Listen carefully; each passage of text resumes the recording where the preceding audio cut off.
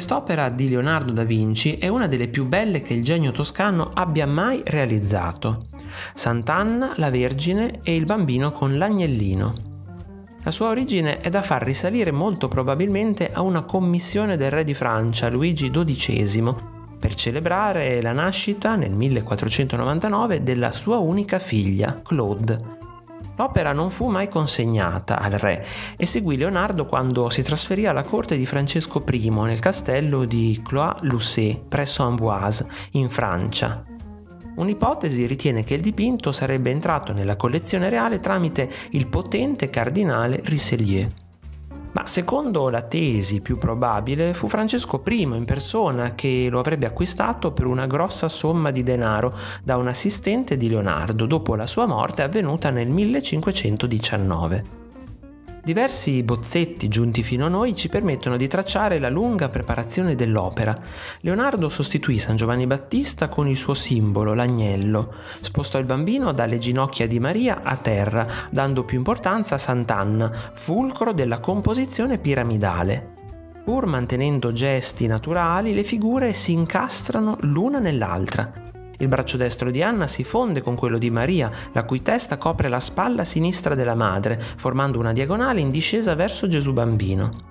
Questa sequenza esprime l'idea dell'incarnazione di Cristo, il cui destino viene annunciato dall'agnello e dal precipizio su cui si trova, simboli di sacrificio e pericolo. Come nella Vergine delle rocce, Leonardo colloca la scena in un paesaggio fantastico, ponendo un abisso tra noi e i personaggi. La lontananza delle montagne viene data dalla prospettiva atmosferica con varie gradazioni di blu. Lo sfumato, marchio di fabbrica di Leonardo, unifica la composizione creando un'atmosfera di luce soffusa. Una dolcezza molto umana traspare dai gesti e dai volti dei personaggi, creando un contrasto con il paesaggio così apparentemente poco accogliente.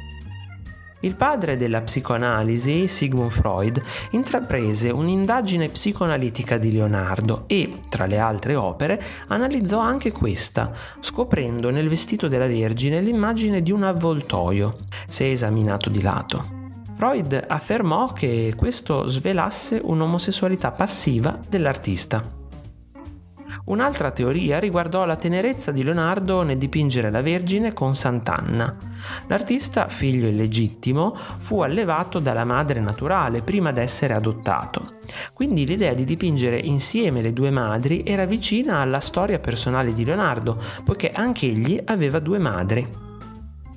Comunque sia, al di là di tutte le interpretazioni, il fascino che traspare da quest'opera la rende una delle più riuscite nel repertorio leonardesco.